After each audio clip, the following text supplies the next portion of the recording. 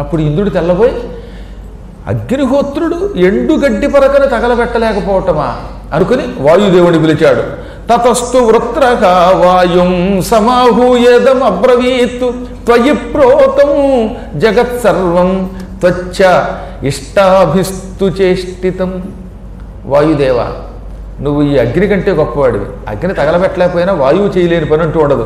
నువ్వు గాలి వీచావంటే కొండలు లేచిపోతాయి, చెట్లు ఎగిరిపోతాయి, సముద్రజలం పైకి లేచిపోతుంది, గడ్డి పరకర ఎగరగొట్టిరా అన్నట్ట.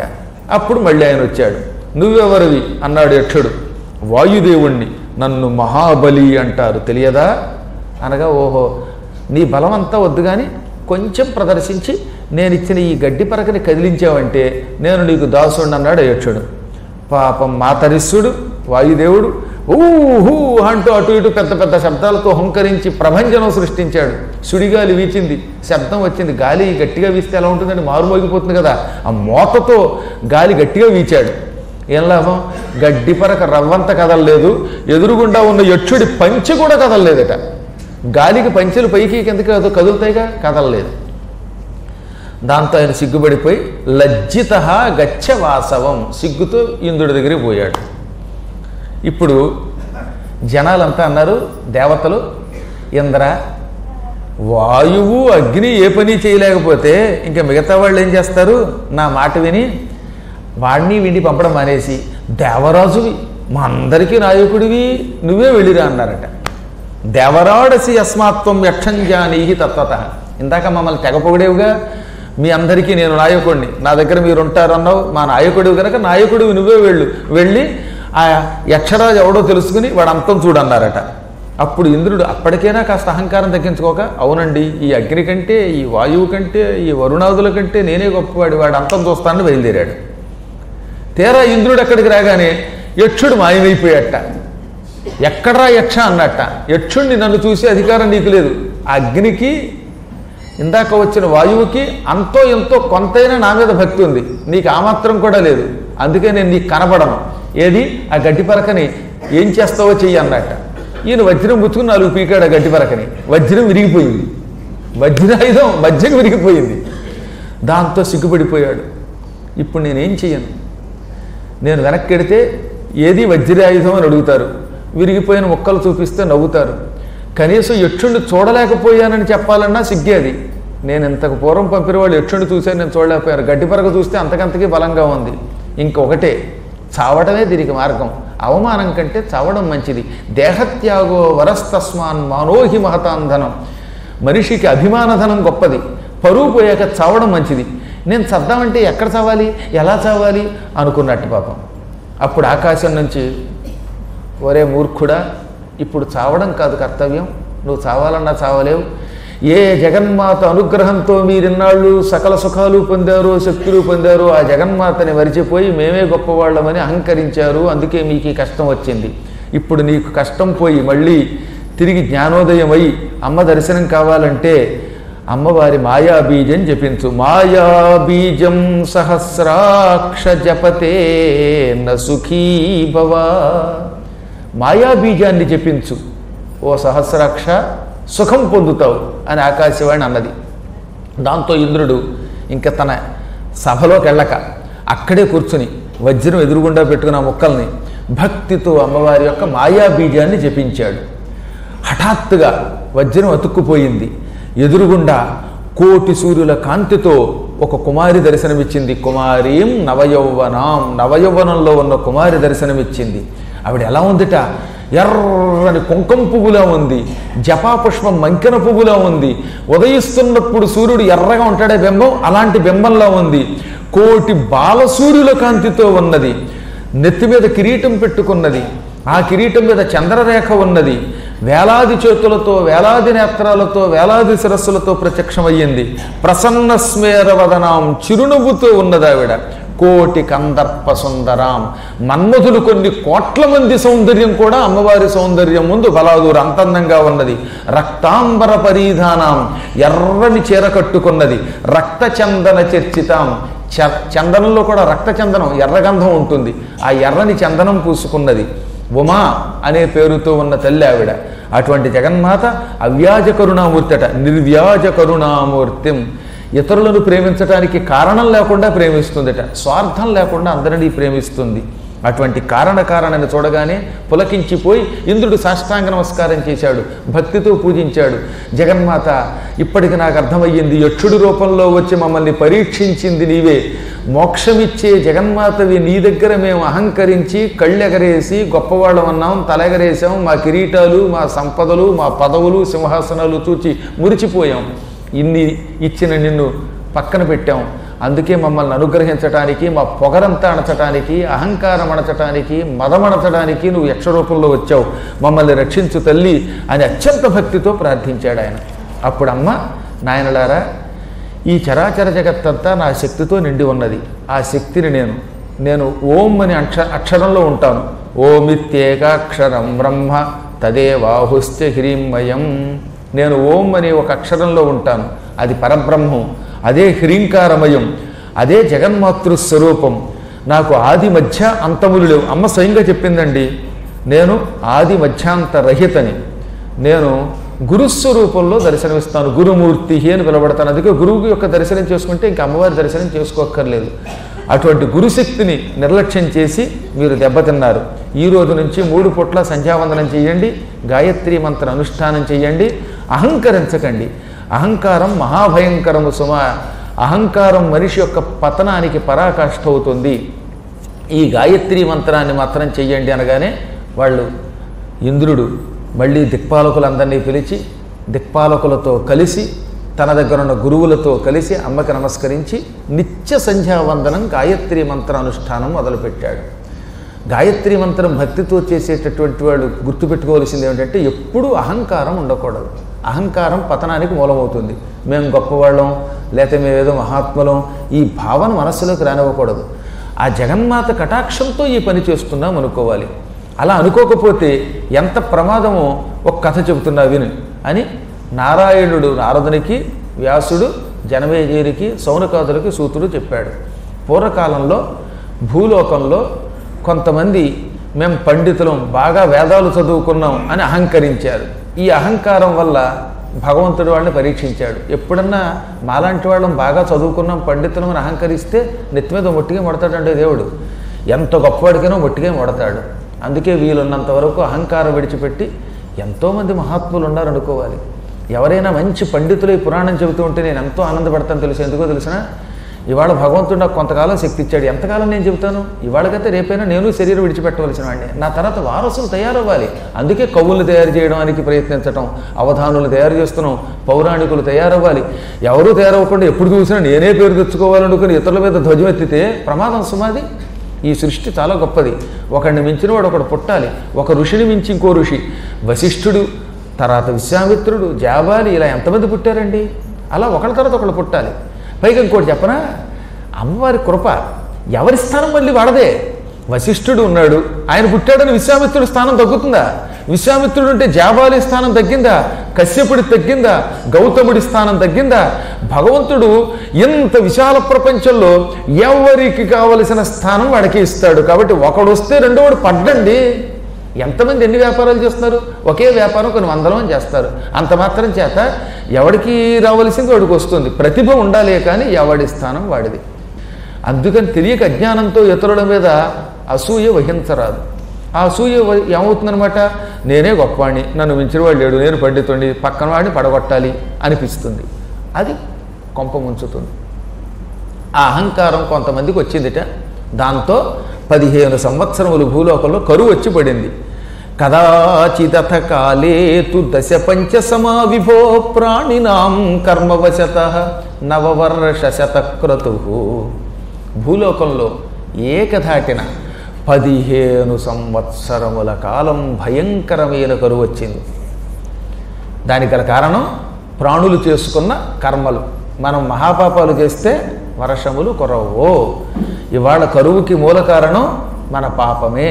కాబట్టి ఎప్పుడు పుణ్యం చేస్తే సకాలంలో వర్షాలు కురుస్తాయి. సుస్పష్టంగా ప్రాణినాం కర్మ వశతః నవవర్ష శతక్రతుః. ప్రాణులు పాపములు చేయటం వల్ల విసిగిపోయి ఇంద్రుడు 15 ఏళ్ళు వర్షం కురిపించలేదు. దాంతో కరువు పెరిగింది. పంటలు పండడం పోయాయి. పంటలు లేవు, పప్పులు లేవు, ఉప్పులు లేవు, మరి తిండి తినాలిగా. గృహే గృహే శవానాంతు సంఖ్య కర్తున్న శక్యతే. తిండి లేకపోవటం వల్ల ఇళ్లల్లో జనాలు కుప్పలు తెప్పలుగా రాలిపోయారు. శవాల సంఖ్య పెరిగిపోయింది. ఏ ఇంట్లో చూసినా జనాలు చచ్చిపోవడం మొదలెట్టారట. అప్పుడు తమాషా జరిగింది. ఒక ఇంట్లో 10 మంది ఉన్నారు. అందులో ఒకడు ఆకలికి చచ్చిపోతే మిగతా వాళ్ళంతా చచ్చిపోయిన వాడు శవం పిక్కు తినడం మొదలెట్టారు. ఆకలి ఉందే అది ఎంత పాపమైనా చేయిస్తుంది. 8:30 గనకనే వదలకపోతే మీరు దుంప తెంచారు నన్ను. అమ్మ బాబో ఆకలిస్తుందని, ఆకలికి 8:30 అయ్యిందంటే మాత్రం అలా చూసుకుంటారు అన్నమాట వాచ్యులు. అంటే మీరు మహాత్ములండి, అన్నిటికీ అతీతులు. అలా చూసేవాళ్ళు కూడా ఉంటారని చెబుతున్నాను. ఆకలి ఎంత పాపం చేయిస్తుందో చెప్పాడు. బుభుక్షిత కిన్న కరోతి పాపం. ఆకలి కొన్నవాడు ఏ పాపమును చెయ్యడు, ఏదైనా చేస్తాడు. శవాలు పిక్కు తింటారు. శవానిచ మనుష్యాణం భక్షయంతి అపరే జనా. పక్క వాళ్ళ శవాలు పిక్కు తిన్నారు కొంతమంది. బాలకం బాలజనని. కొడుకు తెచ్చిపోతే కొడుకుని తింటుందిటండి తల్లి. బాలకం బాలజనని. కుర్రాడి శవాన్ని తల్లి తింది. స్త్రియం పురుషమేవచ. మా ఆవిడ లేకపోతే నేను ఉండలేను. ఓహో ఇల్లాలా ఇల్లాలా అన్నవాడు ఇల్లాలు తినేసేట ఆకలి తట్టుకోలేక. అంటే చూసారా మీకు అలా ఎవరిన తింటే ఎంత ఆనందం కలుగుతుందో. ఆహాహా అన్నారంటే పాపం.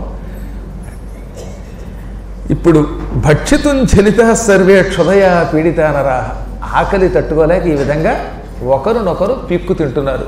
దీనినే తెలుగులో ధూర్జటి గారు మానిసి తినియడి కరువు అంటాడు కాళహస్తీశ్వర మహాత్మ్యంలో. మనిషి పిక్కు తింటున్నట్ట.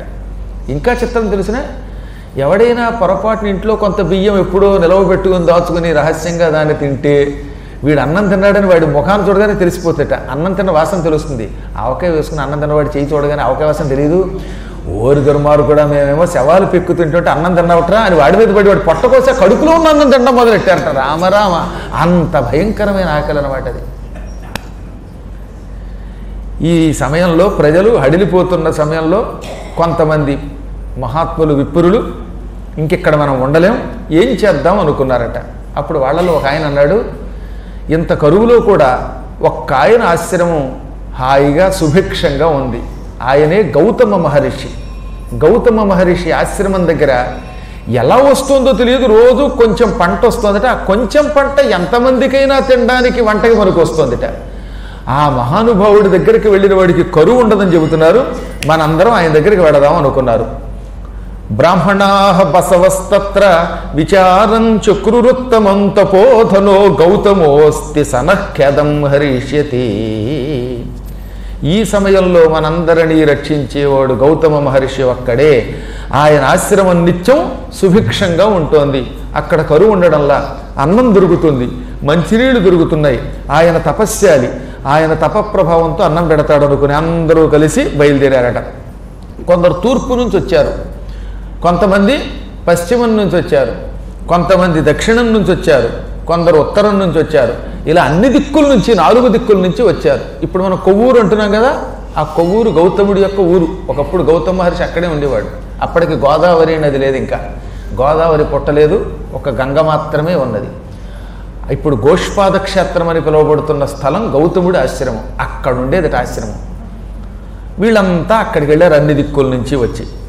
ఆయన వాళ్ళందరినీ వినయంగా గౌరవించాడండి. మహాత్ములు ఎప్పుడూ కూడా రాగానే అలా నమస్కరిస్తారు. ఏషాం దర్శన మాత్రేణ దుష్కృతం సుకృతాయతే తే సర్వే పాదరజస పావయంతి గృహం మమ. మీ మహాత్ములంతా ఒకేసారి నా దగ్గరకు వచ్చారు. మీ దర్శనంతో నేను పవిత్రుణ్ణయ్యాను. మీ కాళ్ళ కింద ఉన్న దుమ్ము పడ్డంతో నా ఇల్లు పవిత్రమైందన్నాడు ఆయన. నిజానికి ఆయన మహాతపస్యాలి. వీళ్ళందరికీ తిండి లేకపోతే వీళ్ళంతా ఆయన దగ్గరికి యాచనకి వెళ్ళారు. కానీ ఆయన ఉన్నాడు, మీ రాకతో నా ఆశ్రమం పవిత్రమయ్యింది, ఏం కావాలో చెప్పండి అంటే, మాకు తిండి లేక వచ్చామండి, రక్షించండి అన్నారట. ఆయన జాలిపడ్డాడు. సరే అయితే ఇక్కడ ఈ ప్రాంతం అంతా మీకోసం ఆశ్రమాలు వేయిస్తాను, మీ అందరూ నా పర్ణశాలలో సుఖంగా ఉండండి, మీకు ముప్పొద్దుల ఆహారం పెడతాను, అన్నం కావాలంటే అన్నం పెడతాను.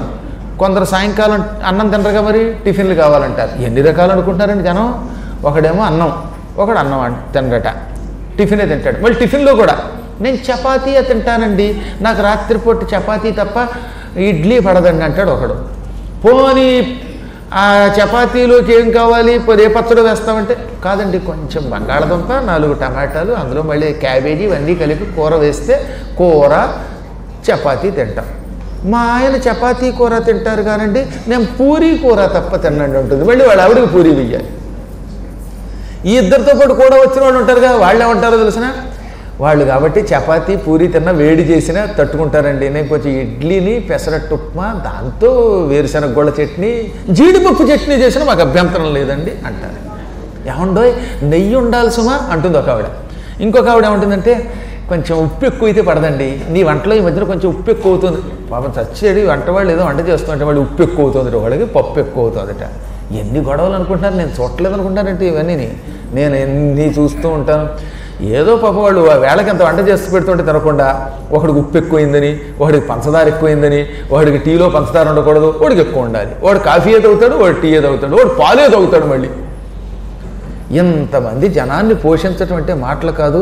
మహానుభావులు ఇలా ఇంతమందిని పోషించి సత్కార్యక్రమంలో నిర్వహిస్తున్న ఒక పుణ్యాత్ముడు ఉన్నాడు, ఆయనకి సుఖం కలగాలని దీవిస్తాను. నేను అంతమించి ఏమన్నా, ఎందుకంటే పీఠాల నిర్వహణ ఎంత కష్టమో నాకు తెలుసు కాబట్టి చెబుతున్నాను. ఇంతమందిని ఆయన శ్రద్ధాసక్తులతో పోషించాలి. ఇవి అందరికీ నేను పోషణ చేస్తానన్నాడు, ఏం కావాలంటే అది పెడతానన్నాడు, జలం ఇస్తానన్నాడు. ఎలా చేశాడు అనుకుంటున్నారు?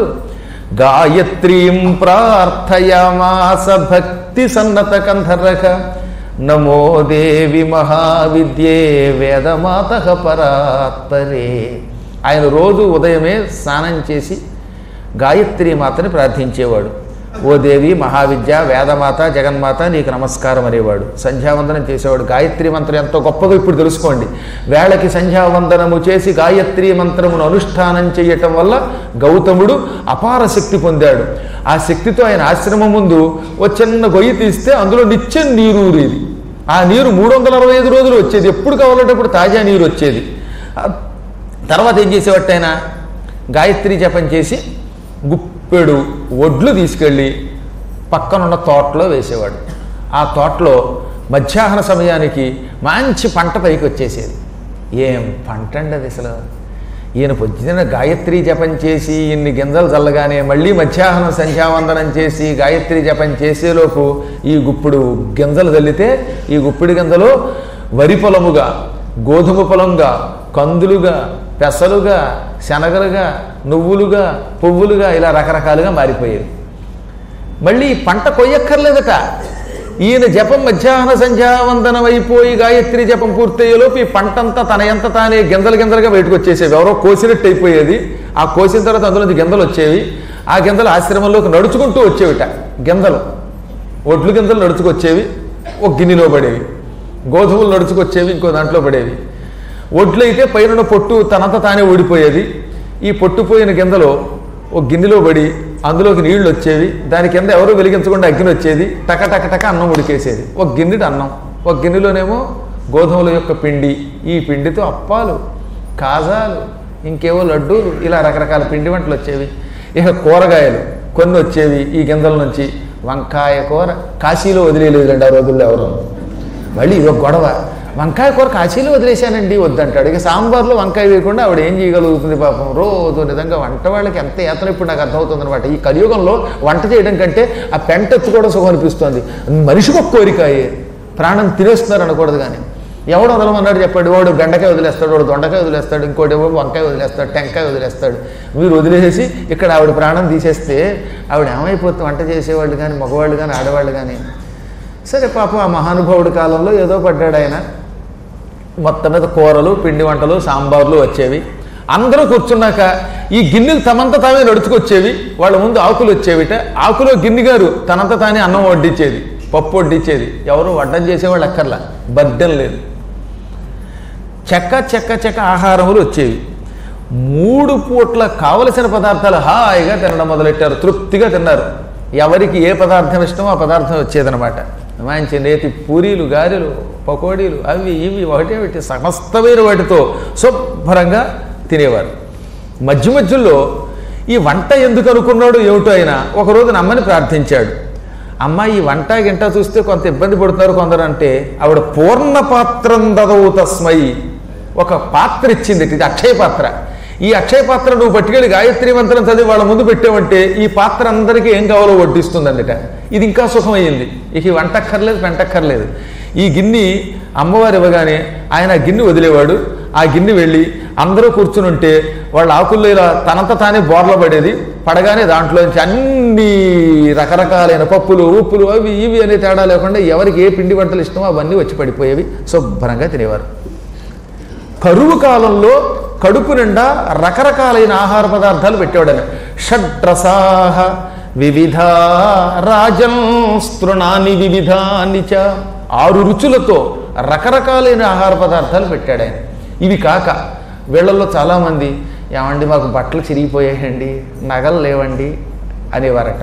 అప్పుడు ఆయన భూషణానిచే దివ్యాని అక్షయ పాత్రలోంచి నగలు కూడా తీసుకొచ్చాడు. మగవాళ్ళకి గండపెండేరాలు, చేతులకి కంకణాలు, కిరీటాలు, కొండలాలు ఇచ్చేవాడు.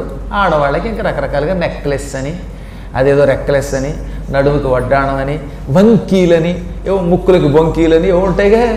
ఇవన్నీ నేను ఎక్కడ చెప్పను, ఇప్పుడు ఏదో సామాజికండి నేను. ఈ భూషణాలన్నీ కూడా అందులోంచి వచ్చేవి. స్త్రీలకు కావలసిన ఆభరణాలు స్త్రీలకి, పురుషులకు కావలసిన ఆభరణాలు పురుషులకి వచ్చేవారు. ఇంకా వసనానిచ వస్త్రములు క్షౌమాణి ఖరీదైన పట్టు వస్త్రాలు రావడం మొదలెట్టేట. ఈ విధముగా అందరికీ కట్టుకోవడానికి, తినడానికి, పడుకోవడానికి, వసతులకి ఒకటే వీటన్నీ రావడం మొదలుపెట్టాయి. ఇవన్నీ పక్కన పెట్టి ఇంకా ఆశ్చర్యం చెప్పమంటారా మీకు? ధనం ధాన్యం భూషణాని వసనాని రథోముద అండంతో పాటు గోమహిష్యాది పశవ నిర్గతా పూర్ణపాత్రత. ఆ పూర్ణపాత్ర ఎంతుంది, పాత్రలోంచి ఆవులు, గేదెలు, గొర్రెలు ఇలా ఈ జంతువులు కూడా వచ్చేయట. ఇదిగో మీకు గేదె కావాలా, మీకు దున్నపోతు కావాలా, మీకు ఆవు కావాలా, మీకు గొర్రె కావాలా, ఇలా ఏం కావాలో తీసుకోండి అనేవాడు ఆయన. అంటే ఒక్కొక్కడికి ఒక్కొక్క జంతువు ఇష్టం కదా, అవి కూడా వచ్చేవి. ఈ విధంగా సమస్త సంభారాలు వచ్చాయి. ఇలా ఉండగా ఒకనాడు ఇంద్రుడు నారదుడిని పిలిచాడు. నారద, భూలోకంలో వర్షం కురిపించకపోవటం వల్ల ప్రజలంతా అల్లాడిపోతున్నారా అంటే, ఏం అల్లాడిపోతున్నారు? చచ్చేవాళ్ళు చావగా మిగిలిన వాళ్ళంతా గౌతమ మహర్షి ఆశ్రమానికి వెళ్ళారు.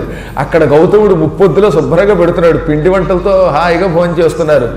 అందరూ ఇదే సందనుకుని గౌతముడి దగ్గర చేరారు. ఆయన 3 పూట్ల సంధ్యావందనం చేసి గాయత్రి మంత్ర అనుష్ఠానముతో వాళ్ళందరికీ కడుపు నిండా భోజనములు పెడుతున్నాడు. ఏం సుఖంగా ఉన్నారయ్య వాళ్ళు. ఇదివరకే కష్టపడేవారు, వ్యవసాయం చేయాల్సి వచ్చేది, నూతులు తవ్వాల్సి వచ్చేది, నీళ్లు తీయాల్సి వచ్చేది, పళ్ళు కొయ్యాల్సి వచ్చేది. ఇప్పుడు పండు అక్కర్లేదు, ఇంకోటి అక్కర్లా, ముప్పొద్దుల పళ్ళతో భోజనం పెడుతున్నాడు ఆయన. హాయిగా ఆయన దగ్గర కూర్చొని పురాణాలు వింటూ కాలక్షేపం చేస్తున్నారు. పూర్వం కష్టపడే రోజుల్లో ఇలా పురాణం వినే అవకాశం లేదంటే ఇప్పుడు కొంచెం పురాణాలు కూడా గౌతముడు చెబుతూ ఉంటే విని సుఖంగా ఉన్నారు. ఆ ఆశ్రమంలో నిత్యోత్సవాలు జరుగుతున్నాయి. ఇంకా గొప్ప విషయం తెలిసిన, ఆహారం ఎక్కువైతే రోగాలు వస్తాయి కదటండి. తిండి ఎక్కువైతే పనులు లేకపోతే రోగాలు రావాలి, అవునా? కానీ నరోగాది భయం కించిత్ నచ దైత్య భయం క్వచిత్. ఎక్కడ రోగాలు లేవు ఆశ్రమంలో, ఒక్కడికొక రోగం లేదు. వచ్చిన దగ్గర నుంచి వెళ్ళేదాకా హచ్చి అని తుమ్మిన వాళ్ళు లేరు అక్కడ, దగ్గిన వాళ్ళు లేరు అక్కడ. అందరూ ఆరోగ్యంగా ఉన్నారు. ఈ గుండెకి స్టంట్లు గింట్లు ఎంచుకోవాల్సిన వాళ్ళు లేరు, మోకాళ్ళ సర్జరీ చేయించుకోవాల్సిన వాళ్ళు లేరు. ఈ బాధలు లేవు. తర్వాత అసలు రాక్షసుల పీడ లేదు. ఆ ముని ఆశ్రమం అత్యంత పవిత్రంగా, ఆహ్లాదకరంగా, ఆరోగ్యంతో, ఆనందంతో నిండింది. నిజం చెప్పాలంటే అమ్మవారి మణిద్వీపం భూలోకంలోకి వచ్చిందా అన్నట్టుగా గౌతముని ఆశ్రమం దినదినాభివృద్ధి చెందుతున్నది. అంత సుఖంగా ఉన్నారు. అనగానే ఇంద్రుడు ఆశ్చర్యపోయి, ఆహా గౌతమా, నువ్వెంత గొప్పవాడివయ్యా, అమ్మని భక్తితో ఉపాసించి ఇంతమందిని పోషిస్తున్నావా అని తెగ పొగిడేశారట. ఇది మొత్తం క్రమక్రమంగా వ్యాపించింది. ఇంద్రుడు, అగ్ని, యముడు, నిరుతి, వరుణుడు, వాయువు, కుబేరుడు, ఈశానుడు వీళ్ళు వాళ్ళకి చెప్పారు, వాళ్ళు ఇంకొకరికి చెప్పారు. ఇలా నిత్యం అందరూ పొగడ్డం మొదలెట్టారు. గౌతముడు మహాత్ముడట, 3 పూటలా సంధ్యావందనం చేస్తాడు, గాయత్రీ జపం చేస్తాడు, ఆయన అందరి యొక్క కోరికలు తీరుస్తున్నాడు. అటువంటి వాళ్ళు మహానుభావులు ఈ ప్రపంచంలో ఉండరు. ఆయన లాంటి దాత ఉండడని పొగిడారు. ఇలా వాళ్ళు పొగుడుతూ ఉంటే క్రమంగా భూలోకంలో ఇత్తం 12 వర్షాణి పుపోష మునిపొంగవాన్. 12 ఏళ్ళు గడిచిందట భూలోకంలో. ఇక్కడ ఒక తమాషా కూడా జరిగిందండో. గౌతమ మహర్షి నిత్యం సంధ్యావందనం చేసి జనాల కోసం అనుష్ఠానం పెంచాడు ఈ 12 ఏళ్ళు. దాంతో ఏం జరిగేదిట, రోజు పొద్దుటి పూట అందరూ చూస్తూ ఉండగా ఒక పిల్లొచ్చి ఆశ్రమంలో కూర్చునేది. గాయత్ర్యాహ పరమం స్థానం చకార మునిసత్తమ. ఆయన ఉపాసన చేయడంతో ఆ ఆశ్రమం గాయత్రి స్థానం అయిపోయింది, అంటే గాయత్రి మందిరం అయిపోయింది. గాయత్రీ దేవతకు ఒక మందిరం అయ్యింది ఆయన ఆశ్రమం. ఈ ఆశ్రమంలో అందరూ చూస్తూ ఉండగా ఒక 8-9 ఏళ్ల వయస్సున్న ఒక పాప ఆశ్రమంలోకి వచ్చేది. మధ్యాహ్నం పూట ఓ 25-30 ఏళ్ళున్న ఒక యువతీమణి ఆశ్రమంలోకి వచ్చేది. రావడమే కానీ పోవడం తెలిసేది కదా ఎవరికి, ఆవిడ ఎక్కడికి వెళ్తుందో తెలియదు. కానీ తర్వాత కాసేపు వెళ్ళాక చూస్తే ఆశ్రమంలోకి వెళ్ళినవాడు కనపడేది కాదు. సాయంత్రం పూట ఓ ముసలావిడ, ఆఫ్టర్ 50 ఇయర్స్ ఎలా ఉంటారు స్త్రీలు, అలాంటి ఆవిడ వెళ్ళేది. మళ్ళీ చెప్తున్నానండి. అద్యాపి తత్ర దేవీ సా ప్రాతర్బాలాతు దృశ్యతే మధ్యాహ్నే యువతీ వృద్ధ సాయంకాలే తు దృశ్యతే. పొద్దుటి పూట ఒక బాల, మధ్యాహ్నం పూట యువతి, సాయంకాలం వృద్ధ స్త్రీ వచ్చేది. ఎప్పటికి కూడా మీకు వీలుంటే అక్కడికి వెళ్ళి చూడండి, అలాంటి స్త్రీ ఏదో రకంగా దర్శనమిస్తుంది అక్కడ. అందుకే అద్యాపి, ఈనాటికి అన్నాడు. అద్య అంటే ఈరోజు, ఇప్పటికి కూడా నేను అలాంటి అనుభూతి పొందాను. అక్కడ కోష్పాద క్షేత్రం దగ్గర సుందర సాయి మందిరం ఒకటి కట్టారు కొవ్వూరు వాళ్ళు. 1995లో నేను అవధానం చేశాను అక్కడ. 95లో అక్కడ అవధానం చేశాను. మంచి కుర్రవాడిగా ఉన్నప్పుడే అవధానాలు చేశానని చెప్పారు కదా. 95లో నేను అక్కడ అవధానం చేసినప్పుడు ఆ అవధానంలో దోర్బల ప్రభాకర శర్మ గారు ఒక పృచ్ఛకులు. దోర్బల ప్రభాకర శర్మ గారి గురించి చెప్పాలంటే మీలాంటి వాడికి నేను చెప్పక్కర్లేదు, అయినా చెప్పాలి. ఆయన ఇంట్లో కుక్కలు పిల్లుల చేత కూడా సంస్కృతం మాట్లాడిస్తారు. మహాత్ములు సంస్కృతం కోసం తన జీవితాన్ని అంకితం చేశారు. ఆయన మీద నేను అప్పట్లో పద్యం రాశాను. యవ్వాని దివ్యైక గృహసీమ ముందుండు ఇటపల్కవచ్చు సంస్కృతమటంచు. ఏ మహానుభావుడి ఇంటి ముందు ఒక బోర్డు ఉంటుందో ఆయన దోర్బల శర్మ గారు. ఇంతకీ ఆయన ఇంటి ముందు ఏం బోర్డు ఉంటుంది, ఇక్కడికి వచ్చిన వాళ్ళు సంస్కృతంలో పలకవచ్చును, అత్ర సంస్కృత భాషాయాం వదతు అని. ఇట పలకవచ్చు సంస్కృతమటంచు. యవ్వాని ముఖపద్మం ఏ ప్రొద్దు చెప్పిన, ఏ ప్రొద్దు చూచిన కృతి చెప్పవచ్చు సంస్కృతమునందు. ఆయన ముఖం ఒక్కసారి చూస్తే సంస్కృతంలో కావ్యం రాయొచ్చు. అంటే అంత అభిమానంతో రాశాను. నిజంగా ఆయనకి అంత వెర్రి, సంస్కృతం తప్ప మరొకటి ఎరగడు ఆయన. నేను ఎక్కడికి వెళ్ళినా నాతో పాటు ఇప్పటికి కూడా పిలిస్తే మొన్న గండపెండేరం వేస్తే కూడా ఆయన వచ్చారు. ఆయన ఒక పృచ్ఛకుడు. ఇంకొకళ్ళని చెప్పడానికి వెళ్ళలేదు. అందరూ సంస్కృతంలో తప్ప తెలుగులో మాట్లాడారు. వాళ్ళందరూ పృచ్ఛకులుగా ప్రశ్నిస్తూ ఉంటే ఒక కుర్రగాడు అవధానం చేయాలంటే ఎలా ఉంటుంది. వాళ్ళేమో పండిపోయారు, టాప్ మోస్ట్ స్థాయిలో ఉన్నారు. 8 మంది మహానుభావులు, వ్యాకరణం కవిత్వంతో మునిగిపోయిన వాళ్ళు. ఇంతలో నేను అలా కూర్చున్నాను. ఒక పిల్ల వచ్చి కూర్చుంది అక్కడ. నేను ఇంచుమించుగా 10ంటికి అవధానం మొదలెట్టాను, 12ంటికి అవధానం అయింది. ఈ పిల్ల నా ఎదురుగుండా కూర్చుంది. ఇంక నేను విజృంభించి కవిత్వం చెప్పేస్తున్నాను. చూస్తూ ఉండగా ఈ పిల్ల మధ్యాహ్నానికి ఒక 25 ఏళ్ల అమ్మాయి అయ్యింది. నేను తెల్లబోతున్నాను. ఇంతలో పక్కన సంచాలకుడిగా ఒక ఆయన కూర్చున్నాడు. ఆయన్ని పిలిచి, ఏమండి ఈ పిల్ల ఏంటంటే చూస్తూ ఉండగా 25 ఏళ్ల అమ్మాయి అయిందంటే, ఇక్కడ పిల్ల ఎవరు ఉందండి అన్నాడు ఆయన. ఇక్కడ పిల్ల లేదు, జల్లా లేదు, మీకు ఏమన్నా భ్రమ కలిగిందేమో, 12 అయింది కదా, ఆకలి వేసిందేమో అన్నాడు ఆయన. ఇంతలో ఆ పిల్ల నవ్వింది, ఆ యువతి. క్రమంగా నాకెందుకు అనుమానం వచ్చి, మీరందరూ భోజనానికి పడి నేను ఇక్కడే కూర్చుంటానన్నా. నన్ను వదిలేశారు, సన్మానం చేసి వెళ్ళిపోయారు. ఆ అమ్మాయి కదలడంలా.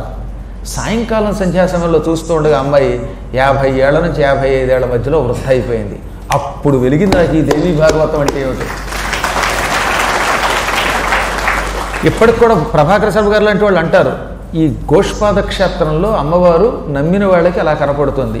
ప్రాతకాలంలో బాలారూపంలో ప్రాతర్బాలాతు దృశ్యతే మధ్యాహ్నే యువతి వృద్ధ సాయంకాలేతు దృశ్యతే.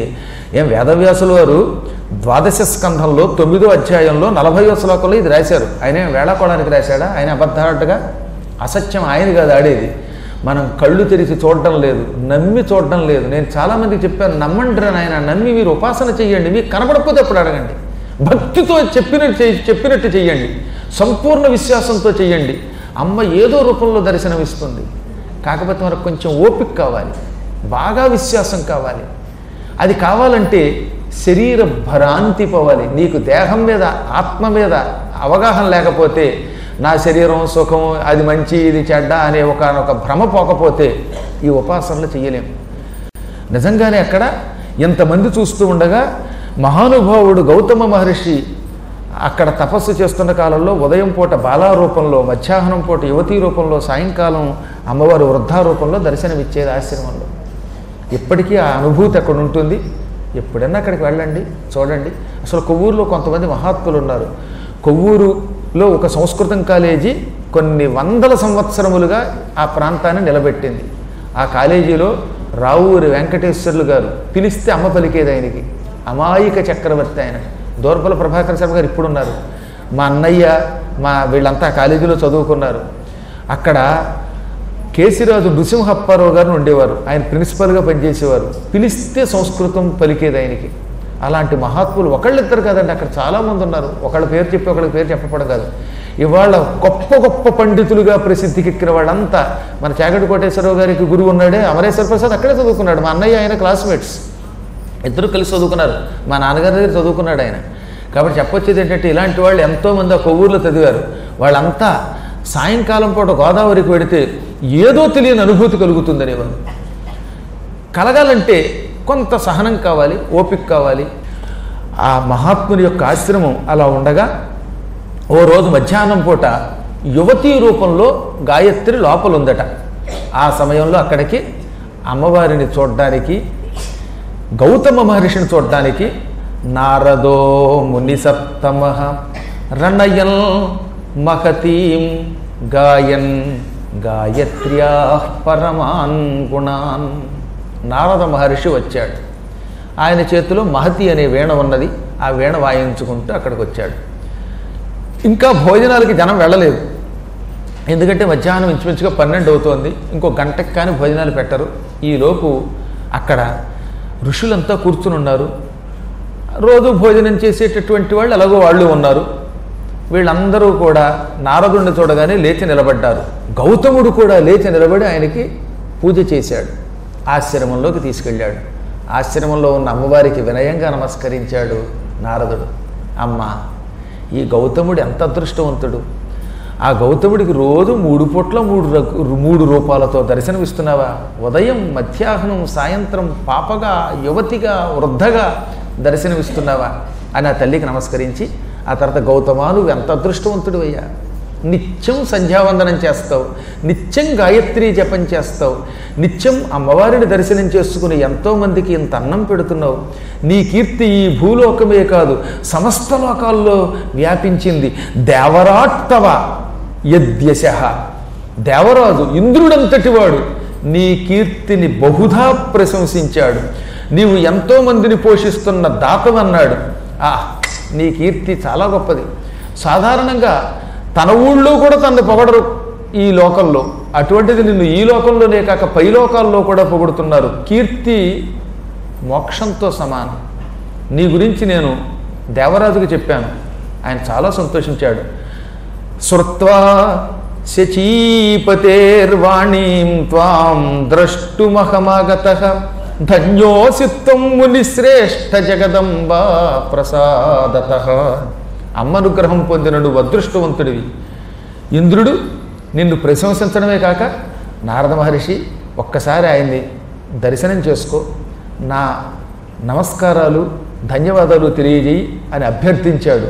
ఇంద్రుడి పంపగా వచ్చాను అనగానే ఆయన 2 చేతులు జోడించి, ఇంద్రుడి ప్రేమ గొప్పది, మీ ఆశీర్వచనం గొప్పది, ఇందులో నా శక్తి ఏముంది అని ఏం చేశాట, దదర్శ జగదంబాంతాం ప్రేమోత్ఫుల్ల విరోచన. ఇప్పుడు నారదుడు ఎంత పొగిడాడండి. నువ్వు నిజంగా చాలా గొప్ప దాతవి, ఎంతని మందిని పోషిస్తున్నావు, అమ్మని దర్శనం చేసుకోగలుగుతున్నావు, ఇంద్రుడు కూడా నీ కీర్తి ప్రశంసిస్తున్నాడు. అందుకే నా అంతటి వాడిని దిగొచ్చానన్నప్పుడు సహజంగా ఎవరికైనా అంతో ఎంతో అహంకారం వస్తుంది. పొగిడితే అహంకారం రాకుండా ఉండడం కొంచెం కష్టం. అప్పుడు ఆయన ఏమన్నాడో తెలిసిన, ఏమీ మాట్లాడకుండా ఎదురుగుండా ఉన్న అమ్మని, యువతీ రూపంలో ఉన్న అమ్మని ప్రేమతో చూచి 2 చేతులు జోడించి నమస్కరించాడు.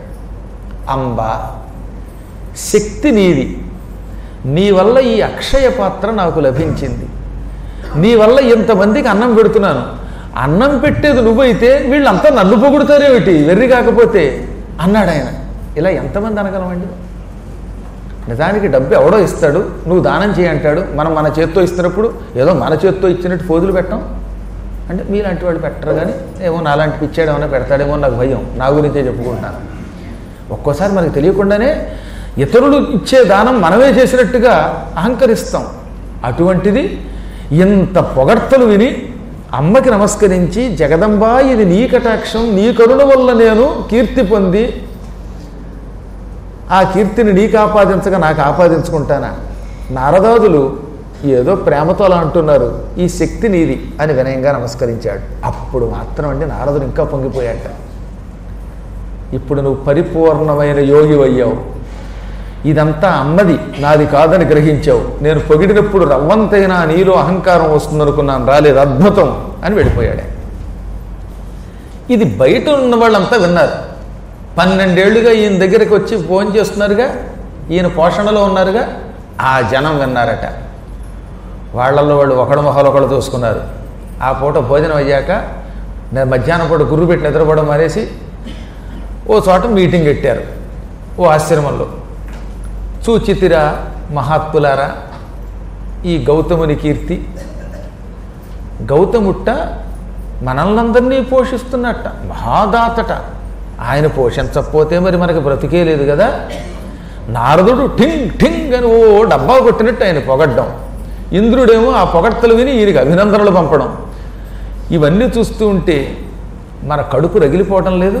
అసలు కరువంటూ రాకపోతే ఈ 12 ఏళ్ళు ఈయన మనల్ని పోషించేవాడా?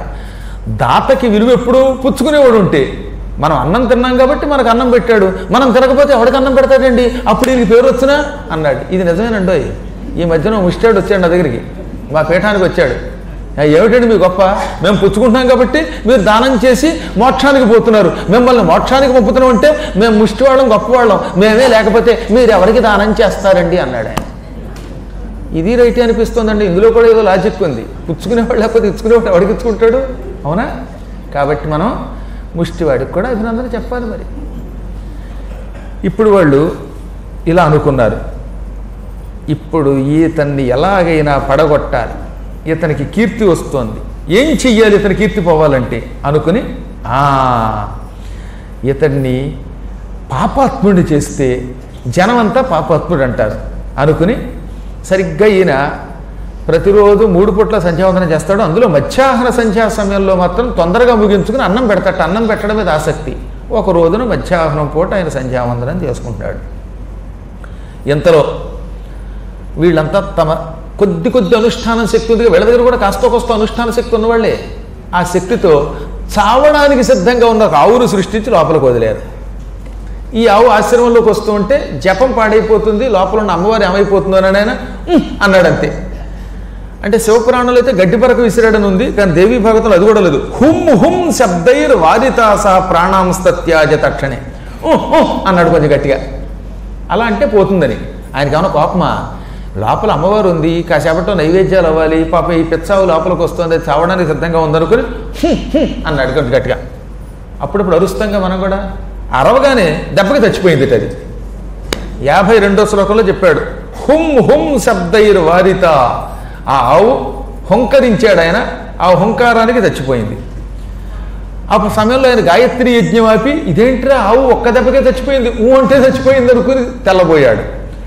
ఇదంతా సృష్టించి ఈయనకి పాపం తెప్పించాలి, ఈయన్ని పాడు చేయాలనుకుని బయట కాసు కూర్చుకున్నవాడు పరుగును వచ్చేసి, దుర్మార్గుడి గౌతముడు ఆవును చంపేశాడు, రోయ్ గోహత్య చేశాడు, గోహత్య పాపం చేశాడు, ఇటువంటి దుర్మార్గుడు అన్నం తింటే మహాపాపం అన్నారట. కీర్తి వస్తుంటే ఒకటి పడగొట్టడానికి ఎంత కక్కుర్తి, ఇట్లాంటి పనులు చేసేవాళ్ళు ఉంటారంటే ఏం చేస్తాం? ఒక్కోసారి కర్మ, కాలప్రభావం. ఇక్కడ అంత కాలస్య మహిమ అన్నాడండి దేవీ భాగవతంలో. ఎవరి తప్పు కాదు, కాలప్రభావం. కాలస్య మహిమ రాజన్ వక్తుం కేనహి శక్యతే. కాలప్రభావం కాకపోతే అవతల వాళ్ళు మంచివాళ్ళు కాదు, క్షణికోద్రేకంలో ఇతని మీద ఈర్ష్యతో ఇతనికి ఎంత అపఖ్యాతి తెచ్చిపెట్టారు, పాపం అంటగట్టారు. అప్పుడు ఆయన తెల్లబోయి, అయ్యలారా నేను గోహత్యం చేశానండి అన్నాడు. నువ్వు గోహత్య చేయలేదా? నువ్వు దాని మీదకి ఏదో చేసావు, చేతబడి చేసావు, దెబ్బగా చచ్చిపోయింది. నువ్వు మంత్రానుష్ఠానం చేస్తే అనుష్ఠానం వల్ల అన్నం రావడంలా అలాగే మంత్రంతో చంపేశావు కాబట్టి నీకు గోహత్య వచ్చింది. గోహత్యా పాపం చేసిన వాడు ముఖం చూడకూడదు, వాడు అన్నం తినకూడదు అన్నారట. వాడు నాకు ఈ పాపం ఎలా పోతుంది అన్నాడు ఆయన. అప్పుడు వాళ్ళలో వాడు బాగా ఆలోచించి, ఇక్కడ మనకి నది లేదు, నీళ్లు లేవు, నీళ్లు లేకపోబట్టి కదా మనం వ్యవసాయం లేక యాతన పడుతున్నాం. అదే ఒక జీవనది ఇక్కడ ఉంటే వర్షాలు కురవకపోయినా అంతో ఎంతో వ్యవసాయం చేసుకుని మన బతుకు మనం బతకచ్చు. కాబట్టి ఇక్కడ నది కావాలనుకుని చెవులు కొరుక్కుని, గౌతమ ఈ ఆవు చచ్చిపోయిన ప్రదేశంలో గంగా నది ప్రవహిస్తే అంటే నువ్వు గంగని ఇక్కడికి తీసుకురాగలిగితే నీ పాపం పోతుందన్నారు. అలాగేనండి అని అప్పుడు ఆయన ఇప్పుడు నాసిక్ అంటున్నాం కదా, అక్కడికి వెళ్ళి శివుణ్ణి తపస్సు చేసి మెప్పించాడు. శివుడు ప్రత్యక్షమై ఏం కావాలంటే నదిమ్మన్నాడు గంగ. ఆ గంగని తీసుకొచ్చాడు ఆయన. గంగంది నువ్వు నడిస్తే నీ వెనకే ప్రవహిస్తాను, నువ్వు ఎక్కడి దాకా రమ్మంటే అక్కడి దాకా వస్తానంటే అక్కడి నుంచి నడుచుకుంటూ గోష్పాద క్షేత్రానికి వచ్చాడు కొవ్వూరు పాప ఆయన. అక్కడికి వచ్చి ఆ ఆవు ఉన్న చోట నిలబడగానే ఆవు చచ్చిన ప్రదేశం మీద నుంచి ఈ నది ప్రవహించింది. దాంతో ఈయనకి పాపం పోయిందన్నారు అక్కడ వాళ్ళు. గౌతముడి పేరుగా నది గౌతమి అయ్యింది. గోవు మెంచి వెళ్ళడం వల్ల గోదావరి అయ్యింది. గోవు ఊరు, అదే గోవూరు క్రమంగా కొవ్వూరు అయిపోయింది. ఈ విధంగా మొత్తం మీద గౌతమి మనకు వచ్చింది. ఈ కొంతమంది ఈర్ష్య మనకు ఉపయోగం పడింది. శాశ్వతంగా ఒక జీవనది వచ్చింది. అప్పుడు లోపల ఉన్న ఆశ్రమంలో ఉన్న అమ్మ చిరునవ్వు నవ్వింది. అప్పటిదాకా ఉన్న అమ్మవారు ఈయన వచ్చేదాకా అక్కడే ఉందిటండో, పొద్దుట బాలగా, మధ్యాహ్నం యువతిగా, సాయంకాలం వృద్ధగా. ఈయన వచ్చే సమయానికి ఆవిడ పిచ్చిదానిలో వెర్రిమొహం వేసుకు చూస్తుందిట. వెర్రిమొహంతో చూస్తూ ఉంటే ఈయనకి ఆశ్చర్యం కలిగింది. ఇక్కడ ఒక మాట చెప్పాలి మీకు, అందుకని చెప్తాను మాట. అదేమిటో తెలిసినా, అందులో నాయన నువ్వు వచ్చేదాకా ఇక్కడ నేను ఒక విచిత్రమైన ముఖం పెట్టుకు చూస్తున్నాను అన్నది. ఏమిటా ముఖం? తెల్ల ముఖం అంటారు. ఒక ముఖంలో చెప్పాలంటే తెల్ల ముఖం వేసుకు చూస్తుందట. అప్పుడు ఈయన ఇది వరకు నేను ఎప్పుడు వచ్చినా మధ్యాహ్నం పూట నవ్వుతూ కనపడేదానివి, ఇప్పుడేంటి అలా బిగుసుకుపోయి తెల్లముఖం వేస్తున్నావు, వెర్రిముఖం వేసుకు చూస్తున్నావు అని అడిగాడు. కారణం ఏమిటో నేను చెప్పను, నువ్వే ఒకసారి నీ గాయత్రీ మంత్ర అనుష్ఠానంతో చూడందాడు. దృష్ట్వా స్వయం చిత్తే చకారహ. ఆవిడ తన చిత్తములో ఉన్నటువంటి భావన ముఖంలో వెర్రిగా కనబడేలా చేస్తూ, సమాధానం చెప్పను, నేను ఎందుకు ఇలా వెర్రిమొహం వేసుకున్నానో నువ్వే తెలుసుకో అంది. అప్పుడు ఆయన కళ్ళు మూసుకుని గాయత్రీ మంత్ర జపం చేసి, నేను గౌతమి నదిని ఇక్కడ తీసుకొస్తే నా పేరు మీదుగా నన్ను చూచి అభినందించక అమ్మవారు ఏదో విచిత్రమైన ముఖంతో ఉంది, కారణమేమిటి అని అమ్మనే మనస్సులో ధ్యానం చేసుకుంటూ తలుచుకున్నాడు. అప్పుడు ఆయనకు అర్థమైపోయింది వీళ్ళు పన్నిన కుట్ర. ఒళ్ళు మండిపోయింది దానికి, పళ్ళు పటపట కొరికాడు, ప్రళయకాల రుద్రుడైపోయాడు ఆయన. ఇందుకా అమ్మా నువ్వు నాకు నిజం చెప్పకుండా నాకు కలిగిన కష్టానికి బాధపడుతూ వెర్రిమొహం వేసు కూర్చున్నావు అని అమ్మకి నమస్కరించి గుడిసెలోంచి బయటకు వచ్చాడు. దుర్మార్గులారా, కరువు కాటకములతో లోకమంతా అల్లాడిపోయి పీనుగులై చచ్చిపోతున్న సమయంలో 12 ఏళ్ళు నేను ఎంతో ప్రేమతో మిమ్మల్ని నెత్తి మీద పెట్టుకుని మీ కాలి కింద దుమ్ము నెత్తి మీద వేసుకుని అన్నం పెట్టి పోషిస్తే నా మీద కక్ష కట్టి నా కీర్తిని పాడు చేయడానికి, నాకు గోహత్యా పాపం అంటగట్టడానికి కృత్రిమమైన గోవును సృష్టిస్తారా? ఎంత కృతజ్ఞుడా మీరు! కృతజ్ఞత కలిగినటువంటి వాడు భగవత్ స్వరూపుడు. కృతజ్ఞుడిని భగవంతుడు కాదు కదా, ఈ భూమి కూడా మొయ్యలేదు. దుర్మార్గులారా అని తిట్టకుండా తెగ తిట్టేశాడు. ఈ రోజు నుంచి మీ అందరూ అనుష్ఠానం మరిచిపోదురుగాక, భ్రష్టులైపోదురుగాక. చాలా శాపాలు పెట్టాడండి, అవన్నీ నేను ఇప్పుడు చెప్పలేను. కానీ పరస్త్రీ లంపటా సర్వే భవతః అధమాః ఆయుష్మాకం వంశజాతాశ్చ అని చాలా, మీరు స్త్రీ లంపటులైపోండి, మీ వంశములు పాడైపోగాక, ధర్మం విక్రయింతురుగాక, నా శాపం వల్ల మీరంతా దగ్ధులైపోదురుగాక అని చెప్పించగానే వాళ్ళు తెల్లబోయారు. అయ్యయ్యో ఇదేం గొడవరా, హఠాత్తుగా మహాత్మునికి ఇంత కోపం వచ్చిందనుకుని అందరూ ఏడుస్తూ కాళ్ళ మీద పడ్డారు. ఆయన మీరు కాసేపు బయటికి పండి ఆయన ఆశ్రమం లోపలికి వెళ్ళి జలాన్ని స్పృశించి అమ్మవారిని భక్తితో జపం చేశాడు. చాలా గొప్ప జపం చేశాట. అద్యాపి తస్యావదనం స్మయయుక్తంచ దృశ్యతే. ఎప్పటికి కూడా ఈ శ్లోకం వినండి, 81వ శ్లోకం. గౌతముడి ఆశ్రమ ప్రాంగణానికి వెడితే మధ్యాహ్నం పూట ఒక్క సెకను ఆవిడ గౌతముడి దగ్గర తెల్లబోయిన ముఖంతో కనపడుతుంది. ఆ తెల్లబోయిన ముఖంతో ఒక్క క్షణం కనపడుతుంది అటండి. అద్యాపి అంటే ఎప్పటికీ కూడా తస్యావదనం అమ్మవారి ముఖం స్మయయుక్తంచ దృశ్యతే తెల్లబోయి కనపడుతుంది, ఆశ్చర్యపోయి కనపడుతుంది. ఎందుకని? ఏట్రా ఈ మహానుభావుడికి అపకీర్తి తెచ్చిపెట్టారు వీళ్ళు, ఎందుకు ఈయన మీద కుట్ర పన్నారనే బాధతో ఒక్క క్షణం అలా కనపడుతుందిట. అప్పుడు ఆయన అమ్మ కాళ్ళు పట్టుకుని, అమ్మ ఏమిటి ఈ అకాలంలో నాకు కోపం కూడాను, వాళ్ళు ఏదో పిచ్చ పని చేశారు, నాకు మాత్రం కోపం రావాలా, ఎందుకు చెప్పించాను అన్నట్ట. అప్పుడు జగన్మాత శాంతింకురు మహాభాగ కర్మణో గతిరీదృశి, శాంతి పొందు, కర్మల యొక్క ప్రభావం ఇలాగే ఉంటుంది. నువ్వు ఎంత గొప్పవాడివైనా నీ పక్కనున్న వాళ్ళ కర్మల ప్రభావం నీ మీద పడుతుంది. అందుకే పాపాత్ముల్ని పక్కన చేర్చుకుంటే వాళ్ళ పాప ప్రభావం మన మీద పడుతుంది. వాళ్ళేదో కర్మకాలి నిన్ను ద్వేషించారు, వాళ్ళ ముఖాలు చూడడం వల్ల నీకు కోపం వచ్చింది. కాబట్టి కోపం విడిచిపెట్టి శాపం పెట్టడం ఎప్పుడూ పాపమే. ఎంత దుర్మార్గుడైనా తొందరపడి శపించడం వల్ల తపశ్శక్తి పోతుంది. ఆ తపశ్శక్తి తిరిగి సంపాదించడానికి నువ్వు తీసుకొచ్చిన గౌతమి స్నానం చేసి మళ్ళీ సంధ్యావందనం చేసి గాయత్రి జపం చెయ్యి అన్నది అని అదృశ్యమైపోయింది. పాపం బయట ఉన్న వాళ్ళంతా ఏడుస్తూ లోపలికి వచ్చారు. మహాత్మా, నిజంగా మేము చాలా పెద్ద పిచ్చపాపం చేశాం, ఎందుకో తెలియదు మాకు హఠాత్తుగా ఈర్ష్య కలిగింది. మేము నిజానికి అంత దుర్మార్గులం కాదు, కాలప్రభావం వల్ల నీ కీర్తిని తట్టుకోలేక దురదృష్టవశాత్తు నీ మీద అసూయ వహించాం, చెయ్యరాని పాపం చేశాం, నీకు గోహత్యా పాపం అంటగట్టాం, నువ్వు శపించావు. నువ్వు కరుణాస్వరూపుడివి, అన్నం పెట్టిన నోటితో మాకు కన్నం పెడతావా, మళ్ళీ మాకు శాపం ఇస్తావా, క్షమించు. ప్రసీదేతి ప్రసీదేతి ప్రసీదేతి పునఃపునః, రక్షించు రక్షించు రక్షించని ప్రార్థించారు. అప్పుడు ఆయన జాలిపడిపోయాటండి. మహాత్ముల యొక్క లక్షణం అది. కరుణాపూర్ణ హృదయ మునిస్తాన్ సమువాచ. ఆయన కరుణా సముద్రుడు కనుక జాలిపడిపోయి, నాయనలారా ఈ క్షణమే మీరంతా కుంభీపాకంలో పడిపోండి, నరకంలోకి పోండి.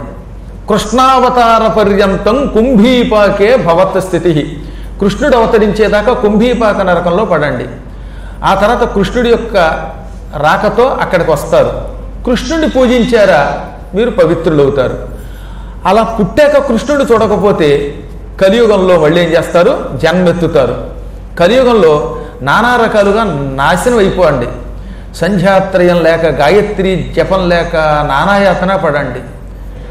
కానీ మీకు ఒక వరం ఇస్తున్నాను. ఈ రోజు మొదలుకొని విడిచిపెట్టకుండా మీరు రోజు సంధ్యావందనం చేస్తే మాత్రం, గాయత్రి జపం చేస్తే మాత్రం మీకు నా శాపం తగలదు. నా శాపం తగలకుండా ఉండాలంటే గాయత్రి జపం చేయండి. ఒక్క గాయత్రి జపం చేసిన వాళ్ళకి మాత్రం శాపం తగలదు. సుస్పష్టంగా చెప్పాడు ఆయన. ఏమని చెప్పాడు?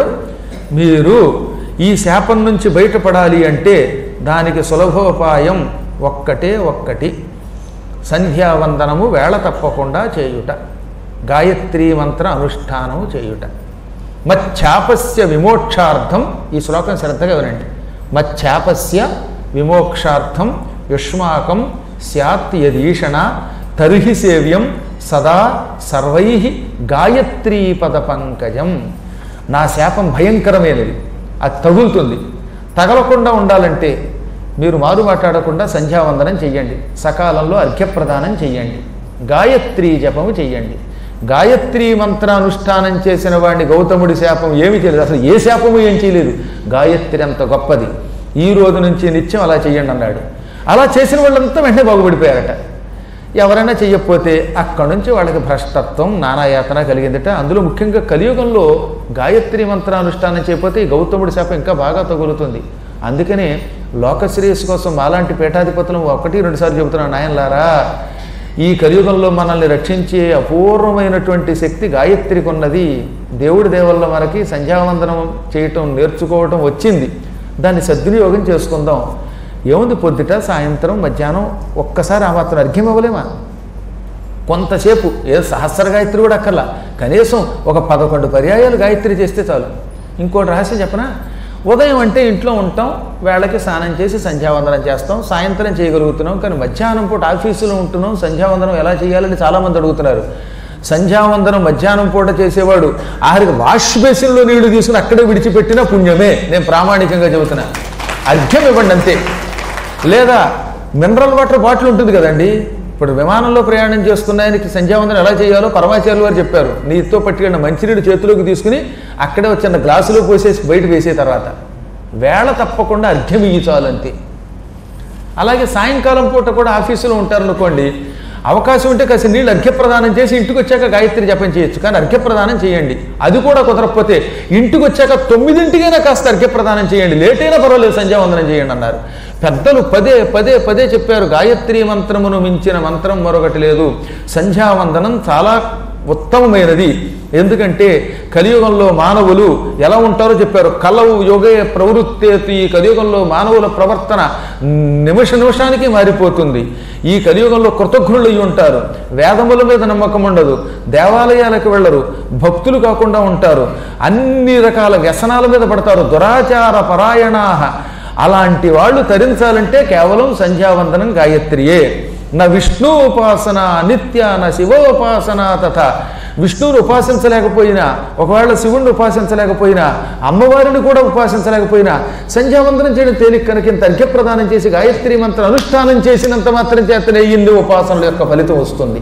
సంధ్యావందనం లేకపోతే, గాయత్రి లేకపోతే ఎన్ని ఉపాసనలు చేసినా ఈ మంత్రానుష్ఠానముల వలన సంపూర్ణముగా రావలసినంత ఫలితం రాదు. కాబట్టి సంధ్యావందనము ఎంత గొప్పదో, ఎంత శక్తివంతమైనదో మనకి ఈ దేవీ భాగవతంలో ఈ 9వ స్కంధంలో ఉన్నటువంటి 12వ స్కంధంలో ఉన్న 9వ అధ్యాయంలో చెప్పారు. ఇదంతా విని సంతోషించి నారదుడు నారాయణుడికి నమస్కారం చేసి నారాయణ నారాయణ అంటూ తన దారిని తను వెళ్ళిపోయాడు. ఇప్పుడు ఇక నారదుడు లేడు, నారాయణుడు లేడు. సౌనకాది మహర్షులకు మాత్రమే సూతుడు చెబుతున్నాడు. వ్యాసుడు, వేదవ్యాస మహర్షి, పరమపూజ్యుడు జనమేజయునికి చెప్పాడు. అప్పుడు జనమేజయుడు, మహాత్మా బ్రహ్మానందం కలిగించే కథ చెప్పావు. అమ్మవారి యొక్క వర్ణన నాకు ఎంత విన్నా ఇంకా ఇంకా వినాలనిపిస్తోంది. అమ్మని గురించి వర్ణించు. పూర్వం ఎప్పుడో చెప్పావు నువ్వు, మణిద్వీపం అని ఒక లోకం ఉందని, ఆ లోకంలో అమ్మ ఉందని చెప్పావు. ఆ అమ్మ గురించి నాకు చెప్పు. అతఃపరం మణిద్వీప వర్ణనం కురు. ఇక్కడి నుంచి నాకు మణిద్వీప వర్ణనం చెయ్యి అన్నాడు.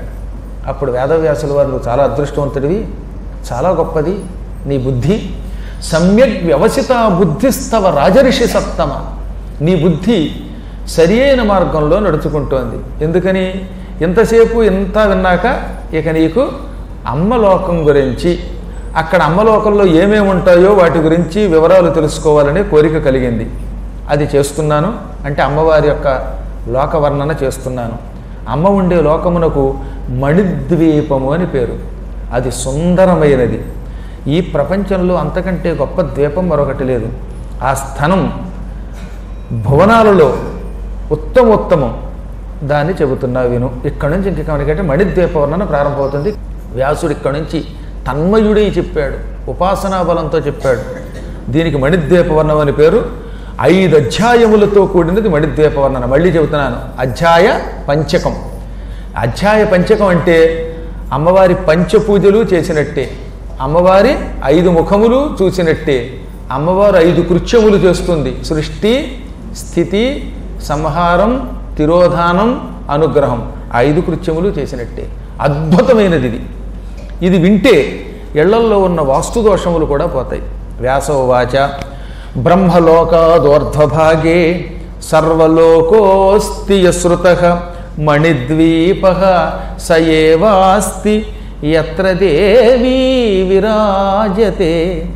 నాయన, బ్రహ్మలోకం కంటే పైభాగంలో, సమస్త లోకాల కంటే కూడా పైభాగంలో ఒక దివ్యలోకం ఉన్నది. ఆ లోకమునకు మణిద్వీపం అని పేరు. మణి అంటే ఉత్తమోత్తమం, ఉన్నతోన్నతం. ఇంక అంతకంటే ఉన్నతం, అంతకంటే ఉత్తమమైన లోకము లేదు గనక దానికి మణిద్వీపము అని పేరెట్టారు. అక్కడ అమ్మ నిరంతరం కొలువై ఉంటుంది. వెలిగిపోతూ కోటాను కోట్ల సూర్యుల కాంతితో దర్శనమిస్తుంది. సర్వస్మాదధికో యస్మాత్ సర్వలోక తతస్మృత. అన్ని లోకముల కంటే గొప్ప లోకం, అన్ని లోకముల కంటే ఉన్నతమైన లోకం. అందుకే దానికి సర్వలోకము అని కూడా పేరు. అక్కడ సత్యం తప్ప అసత్యం ఉండదు. అందుకే దానికి సత్యలోకము అని కూడా పిలుస్తారు. నిజానికి అమ్మవారికి గుణం లేదు, రూపం లేదు, కర్మ లేదు. అయినా జీవులను అనుగ్రహించడానికి అమ్మ తన సంకల్పంతో ఒక లోకాన్ని సృష్టించుకుందిట. ఆవిడకి లోకం ఎందుకు? ఆవిడ కానీ ఇల్లు కావాలా? అంతటా వ్యాపించే శక్తి కదా. అయినా తన భక్తులకు దర్శనమివ్వడానికి, వీరికి ఆనందం కలిగించి మోక్షం ఇవ్వడానికి ప్రాచీన కాలములో పరాంబయ ఆ పరాశక్తి చేత మనసేచ్ఛయ మనస్సులో కోరిక పుట్టి ఆ కోరికతో ఈ లోకం కల్పించబడింది. అంటే అమ్మ మనస్సులో ఒక కోరిక తెచ్చుకుంది. ఆ కోరికతో తన కోసం భక్తుల కోసం ఒక లోకం సృష్టించుకుంది. అలా అమ్మ చేత ప్రేమగా సృష్టింపబడిన ఒక దివ్యలోకం పవిత్రమైన మణిద్వీపం. కైలాసము కంటే ఉత్తమం, వైకుంఠాదపి చోత్తమ, వైకుంఠం కంటే గొప్పది, గోలోకము కంటే గొప్పది. అందుకే అది సత్యలోకం, సర్వలోకం. ఇంకా దానితో సమానమైన సుందర లోకం మరొకటి లేదు. అన్ని లోకాలకి గొడుగు లాంటిది అది. అందుకే ఆ లోకము ఛాయాలోకము, గొడుగిచ్చే లోకమని పిలువబడింది. మహావిశాలమైనది. ఎంత అని చెప్పడానికి వీల్లేదట. సాధారణంగా ఈ లోకం ఇంత స్థలముతో ఉంటుందని చెబుతాం. ఆరికి భూమికి కూడా ఎంత అని ఒక పరిమితి ఉంది. కానీ అది బహుయోజన విస్తీర్ణ, అసంఖ్యాక యోజనముల వైశాల్యము కలిగినటువంటి అపూర్వ లోకం. ద్వీపం అని ఎప్పుడంటాం? ద్వీపం చుట్టూ సముద్రం ఉంటే దాన్ని ద్వీపం అంటారు. అమ్మవారున్న మణిద్వీపం చుట్టూత ఒక సముద్రం ఉన్నది.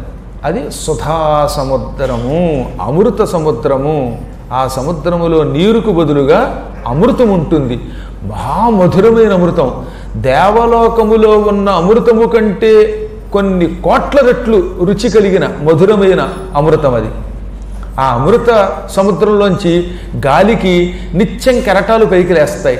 ఎవడన్నా అదృష్టవంతుడు ఆ లోకానికి వెడితే ఈ కెరటములకు గాలి తగిలి ఆ గాలితో కెరటాల్లోంచి కొంచెం కొంచెం అమృత బిందువులు వచ్చి నాలుక మీద పడతాయట. మీరు ఎప్పుడన్నా నా పురాణం వినగా భక్తితో గురువుగారిని నమ్మి ఎక్కడికి వస్తారు కదా, కాశీ అక్కడికి వస్తారు, నేను చెప్పిన చోట గాయత్రి జపం చేస్తారు, అప్పుడు మిమ్మల్ని అందరినీ అక్కడ పట్టుకుపోతాను. అక్కడికి వెళ్ళగానే ఫస్ట్ ఏం జరుగుతుందనమాట, ఆ మణిద్వీపం దగ్గర ముందు దింపుతారు సముద్ర తీరంలో. ఆ సముద్ర తీరంలో గాలికి కెరటాలు లేస్తాయి. గాలికి కెరటాలు లేచి గాలితో పాటు అందులోంచి అమృతపు బిందువులు వస్తాయి. అవి నాలుక మీద పడతాయట. అబ్బా అనిపిస్తుంది.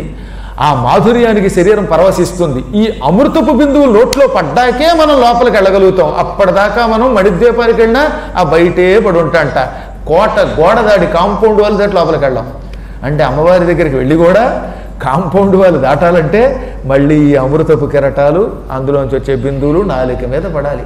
గుమ్మం దగ్గరికి వచ్చినా గుమ్మం నుంచి లోపలికి రాలేక ఇప్పుడు చాలామంది పాపం బయట నిలబడి ఉన్నారు. చూడండి ఒకసారి, వాళ్ళు లోపలికి రావాలంటే మీరు అడ్డంగా ఉన్నారు. ఇక్కడే లోపలికి రావాలంటే ఇంత అడ్డం ఉంటే అమ్మవారి దగ్గరికి వెళ్ళడానికి ఏమడ్డం అంటే అమృతపు బిందువులు నాలుక మీద పడనంత వరకు అమ్మ దగ్గరికి వెళ్ళలేం. అలా నిరంతరం గాలికి పెద్ద పెద్ద కెరటాలు వందలాది లేస్తూనే ఉంటాయి. అక్కడ ఆ సముద్ర తీరంలో ఇసుక ఉందిట.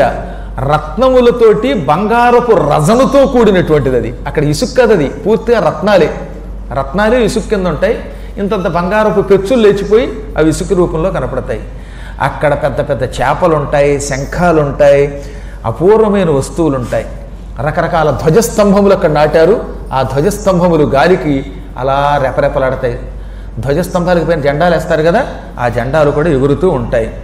అది మంచి విశాలమైన బీచ్తో కూడింది. తీరరత్నము అంటే ఏమిటనమాట, బీచ్. సముద్రం చుట్టూ ఉండేటటువంటి ఇసుక తిన్నెతో ఉంటుంది. ఆ ఇసుక తిన్న బంగారము రత్నములు అది చాలా గొప్పది. అక్కడ ఒడ్డు మీద రత్నములు కాసే చెట్లు ఉన్నాయి. డబ్బులు ఏం చెట్లకు కాయటం లేదుగా అని అడ్వర్టైజ్మెంట్ చేసినా అక్కడ మాత్రం అక్కడ రత్నములే చెట్లకు కాస్తాయి. అందుకే అక్కడికి వెళ్ళేవాడు అదృష్టవంతుడు. ఇక్కడ వరకు మనకి 8 శ్లోకాలు చెప్పుకున్నాం. రేపటి నుంచి వరసగా ఒక్కొక్క ప్రాకారం చొప్పున రేపు చెప్పుకుంటాం.